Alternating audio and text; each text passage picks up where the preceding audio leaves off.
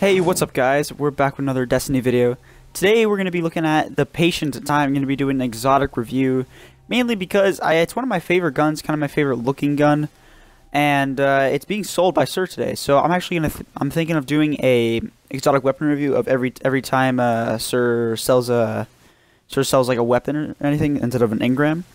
So yeah, so let's get right into this. So I want to get some things out of the way before I start into the Patience time. Like, gonna get the stats out of the way, and then I'm gonna kind of go into more depth with some gameplay. But let's go ahead and right into the stats. So we got a pretty good rate of fire.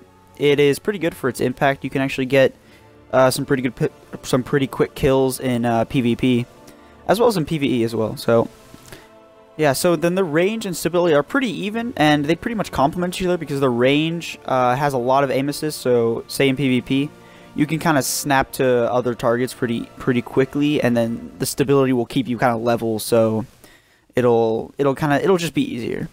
The reload is also fairly quick. I think you can upgrade it, I'm not sure, but we're gonna go into the main perks in a sec. But yeah, that's pretty much it for the stat wise. And the magazine's 4, so that's pretty average. But yeah, so that's pretty much it for the stats. So these are the perks. They're pretty standard for a sniper, except for obviously the two. The first one's going to be Patience in Time. Its main exotic perk. You can gain active camouflage while aiming down the sights.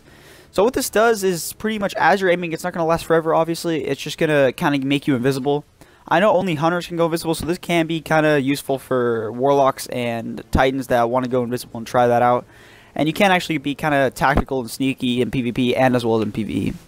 So there's custom optics, and that'll pretty much kind of make your zoom bigger. There's going to be more stability, and as well as increased carried ammo capacity. So I'm not really sure. I haven't tried that out, but 4 is fine. You're either going to go custom optics or more stability. So third eye, obviously you guys know what that is. Going to give you the radar, and then there it is. This is the one that maxes out the stability, so it gives you even more stability. But I think it's fine as it is. So yeah, those are the stats. It's pretty good overall, except for the impact. That's why I think not many people use it. But it is pretty fun to use. I had a lot of fun using it in the clips you're about to see. So yeah, let's get right into the clips. Alright, so these are going to be some clips, but obviously, as you can see by the map, I got 3 terrible maps for sniping. But I kind of made it work, and I got some pretty nice, like, kind of snappy clips that I kind of snapped my, like, the sight to one side, and I'll just shoot kind of randomly, and I'll get the kill because of the aim assist. That's kind of what I want to show in some of these clips, but yeah, so one thing I want to note in PvP is it barely moves. Like, right there, like, I kind of stayed level, even though I fell. Like, and that really helps.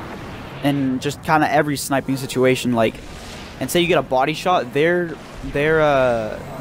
flinch is just gonna shoot their aim like above your head, so you are gonna kind of stay level, and you probably can either get a headshot or a body shot, so you're probably gonna get a kill in a sniper battle. Second thing is, the active camouflage isn't gonna proc unless like you really do play like the gun is meant to play.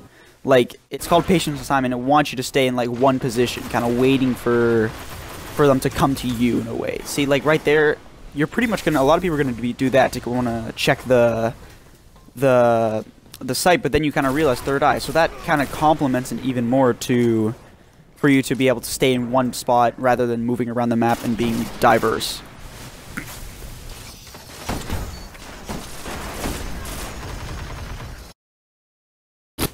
Alright, so in this clip you're going to see me shooting kind of low tier enemies, because it's not that hard to kind of predict what it's going to do because of the impact against higher tier enemies. It's pretty much going to be a Defiance of Yasmin, like, impact wise. So like, if you know Defiance of Yasmin, it's pretty much going to be the same thing against high tier enemies.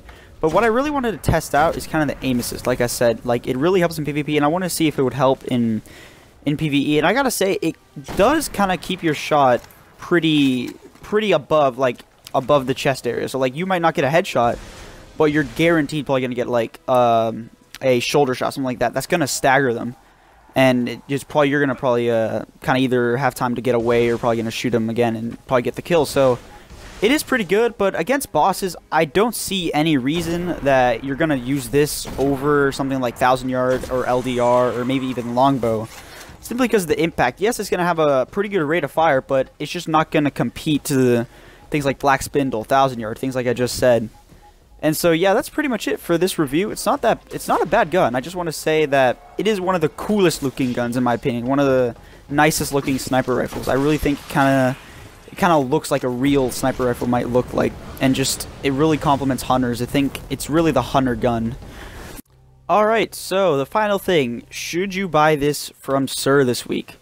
So it is currently Saturday, so it's going to be the last day, but in the future, if you look this up and it's happened to be Sir week, should you buy this? I think if you really do like to hang back and really do like to use a sniper, kind of as a sniper should be used as a long range thing, yeah, I think you should buy this. It really is going to be good in PvP especially, but in PvE, I don't see any reason to use it other than kind of just sneak around and kind of mess around with it if you're a Warlock and a Titan, since you can't go invisible. But yeah, again, it really does remind me of Predath's Revenge, which was one of my favorite sniper rifles. But yeah, that's pretty much it. So if you, in conclusion, if you do like to hang back, buy it, go ahead. It's not that much strange coins. But if you don't, if you're like kind of in their face kind of player for PvP, like if you use shotguns and mostly and things like that, don't buy it. It's not really your type of gun. So yeah, thanks for watching. I'll see you next time in the next video. Please smash that like button and subscribe. Oh shoot!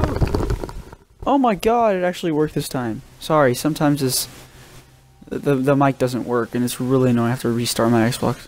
This is the first time. I'm gonna make this the outro actually.